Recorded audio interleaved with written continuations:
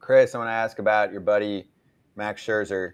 What were your thoughts on that situation? I know, when you were with the Mets with him, you guys were tight and you learned a lot from him. So when you watched the suspension, now he came back yesterday and he's obviously pissed. He doesn't agree with the decision. I know you've talked about MLB and we've got all players on this show every day and their disaster of how they've handled a baseball and sticky stuff. And then Max comes back yesterday. And he's like, yeah, obviously I'm rusty. I haven't pitched in 2 weeks and the season just started. Yeah, really tough. Just because I know Max's routine. I know Max's what he does every single day, and I know without a shadow of a doubt that he was not cheating at all. And to me, the craziest part is why would he cheat all of a sudden right now? It doesn't even make sense. We all know guys that still do some stuff that is probably crossing the line, but Max is sure as heck not one of them. So to call out a Hall of Famer, like I said, in a division where the division is probably going to come down to 1 or 2 games, it was not a good look. It's not good for the game. It's not good for anyone involved. Did you talk to him?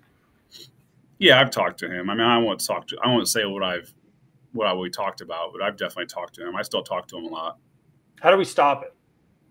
How do we stop pitchers like Max or yourself? Let's say, we've called out Phil Cuzzy left and right because he's the only one that's got a guy yet.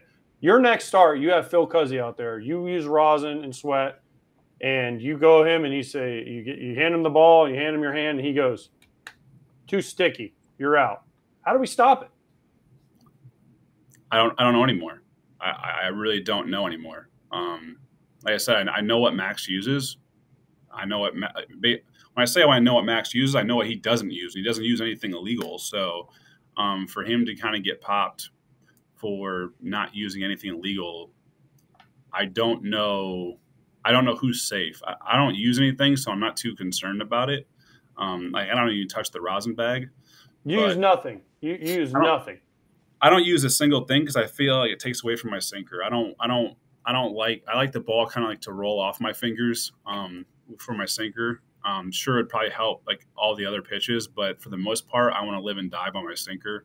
So it's tough for me to kind of hurt my best pitch to improve all the other ones, kind of thing, for having, say, a little tack with the rosin. But no, I don't like the way this whole thing was basically done. I really enjoy the game of hockey, but at the same time, I became more of a fan of players rather than just.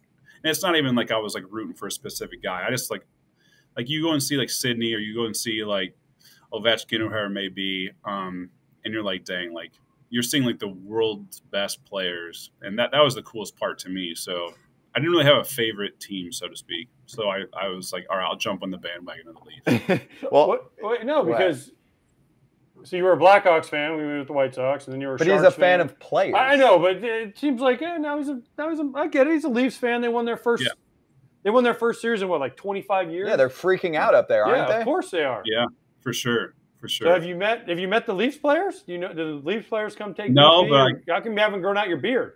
Yeah, like Jordan Romano, he's a massive Leafs fan, so he knows like the genuinely true history of like we've struggled for this long, we haven't won a series for like in this long, so like he's given me like a history lesson of like this is why we need to root for them, this is why it's so important, this is why everyone's losing their mind. So yeah, to see the city like this excited, it's really cool. I like it. Hey, Chris, wanted to ask you about the owners, and you're not too fond of them. And now one of the great franchises is leaving Oakland. They're the fans have been, there's your tweet. The fans have been shat on in a way. The basketball team went on the other side of the water. Football team went to Vegas. Baseball team is threatening to leave with purchase of land in Vegas. Explain that, man. As a person, you spent a lot of your time in your career there, a proud franchise. Every time they get anybody that they got to pay, they ship out. And it's as a baseball fan, it sucks because you want everybody to compete. They don't look like they're competing. And it's not, and I'm no disrespect to the guys that strap it on for them every day, because those guys have an opportunity to go and play and they grinding. But as an overall organizational philosophy, they're not trying to win.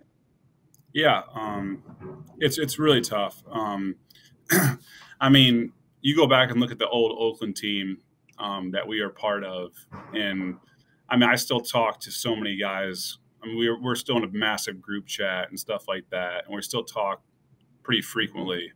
And it was more so like, man, if we could just add a piece or two to this roster with Simeon and Olsen and Chapman and all those guys, and I'm like, if we just add one or two pieces with Bomel, we got a chance to do something special here.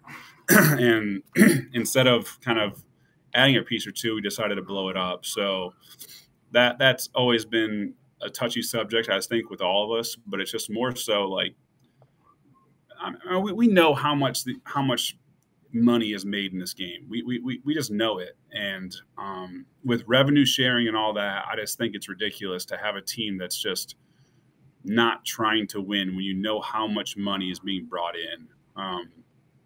So that was the biggest thing, is like, you look at San Diego and you look at, obviously, like Toronto, the team that I'm on, the Mets.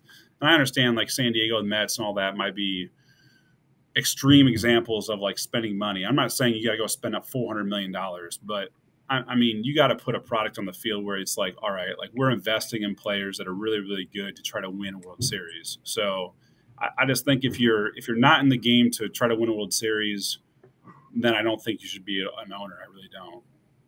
And that tweet also that we showed actually came before all the Oakland stuff from this year. So when you put that out there, were you more referring to, for example, a team like, obviously yours is spending in a winning window right now, but then also in San Diego? I mean, we give a ton of credit, because owners are faces of the sport as well, to a Padres owner that's like, screw this, we're the only team in town.